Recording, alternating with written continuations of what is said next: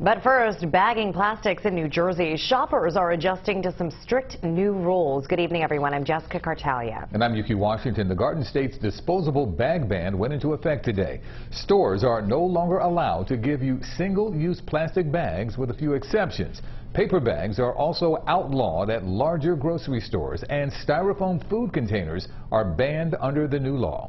Eyewitness News reporter Brandon Goldner is live in Marlton with a look at how shoppers are handling these changes. Hi, Brandon.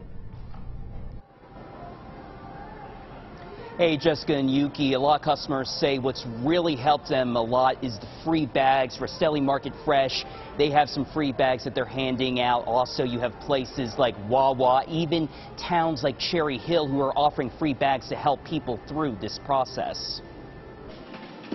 The question of paper or plastic. Maybe two, yeah. Hits its expiration date. The question now, did you bring your reusable bag? Okay.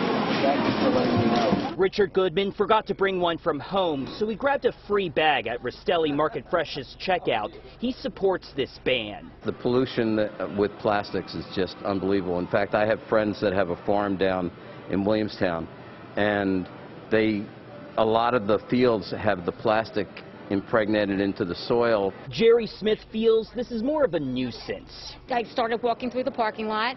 I saw a guy with his own bag, and I realized that today was the day that we had to start bringing our own bags. And I had them in the car, so what I did was I went back and got my bags. Rastelli's manager, Chris Dougherty, says Wednesday's the perfect day to begin this big bag change. Wednesday usually starts out a little quiet, which is good. Gives our cashiers a chance to rehearse their lines and their bagging and whatnot.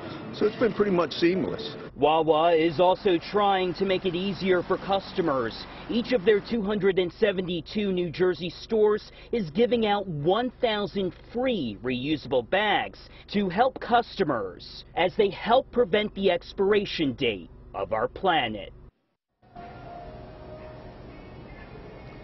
Rastelli says the big test is going to be this Sunday. That's typically when it's the busiest time for grocery shopping.